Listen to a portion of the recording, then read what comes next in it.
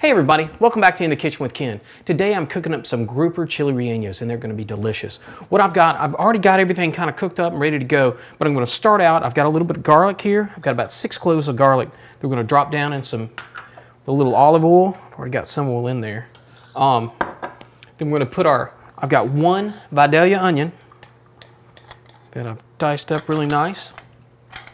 I've got some cayenne peppers and some jalapenos. And we're gonna take this, really kind of left some garlic in there, I don't want to lose that. We're gonna let this cook down until these peppers get clear, and then we're gonna add our tomatoes on top of this. I've got 2 big old fresh garden tomatoes that I cut up to put in here. And while that's going, I want to talk to you about our poblano peppers. I went over to Country Fresh Market over there off of Carolina Beach Road and picked up some really beautiful large poblano peppers from them.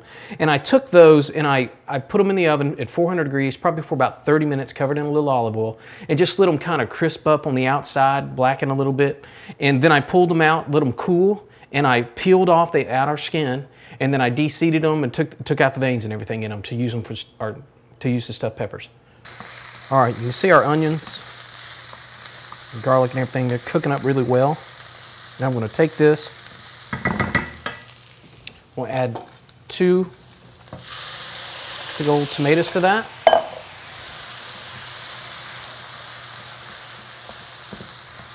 Get that nice and stirred up. Oh, those fresh tomatoes smell delicious. Okay, now to this also, we're going to add a 1/2 cup of water and a 1/2 cup of Orozo. It's a little rice. You can just use plain white grain rice if you'd like. We're going to get this all stirred up. Let this cook for a little while. Let that rice almost cook through, but not quite, because it'll cook a little bit more once we stuff our peppers and put those in the oven. Really get this stirred up well. All right, we're going to let that go for a little bit, and while that's cooking, we're going to get over here and start working on our poblanos. Now I've got some queso, which is a Mexican cheese. It really melts well, and I've got it cut in these nice long strips. That way it'll kind of coat the bottom of it, and then we'll put our other ingredients on top of that. It's almost our base that we're kind of building on. All right, now that this is about finished, we're going to add a little bit of salt to it. Just a little. And some fresh pepper.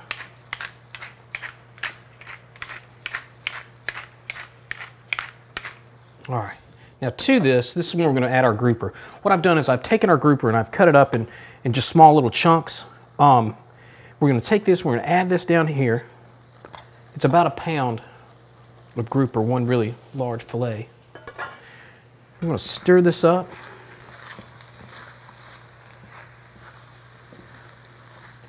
And when you stir this, just be kind of gentle.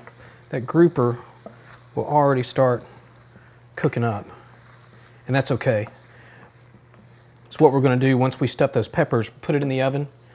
And it'll help it cook up a little bit more too. I didn't want it too cooked. All right, that's going good. I'll pull that aside. Now I've got a lime here. I'm going to squeeze over to this. Give that grouper some nice little citrus flavor.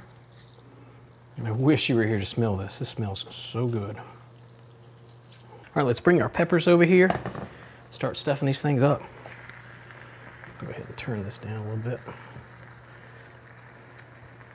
You want to be careful when you're doing this, because these peppers are really tender. You don't want them all falling apart on you. I've already got one that's totally in the danger zone, but it's okay. You'll still be good. And then it's just a matter of getting these all stuffed, putting a little bit more cheese in there with them, getting it in the oven, letting it finish up. All right, Just getting our last little bit in this one. One of our pieces of cheese there. Now we're going to coat this up. Just top it with a little of that queso. I know this is all going to melt down all inside this pan.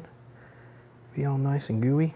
So it's okay if you drop a few here and there. All right. Now let's get this in the oven, probably for about 25-30 minutes. You just want that cheese to melt at about 400 degrees. Okay, now that our poblanos have been in the oven for about 20 minutes, we're going to pull them out and see how they are.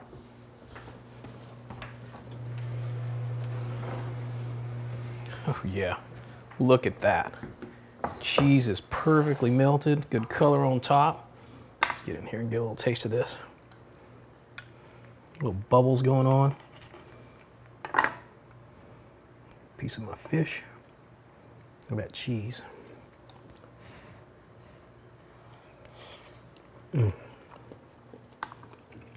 Oh, that fish is so good. Rich texture from that cheese and those tomatoes in there. A little bit of that rice. It's excellent. Well, I hope you enjoyed this week's recipe and I hope you give it a try. We'll see you next time on In the Kitchen with Ken. Bye now.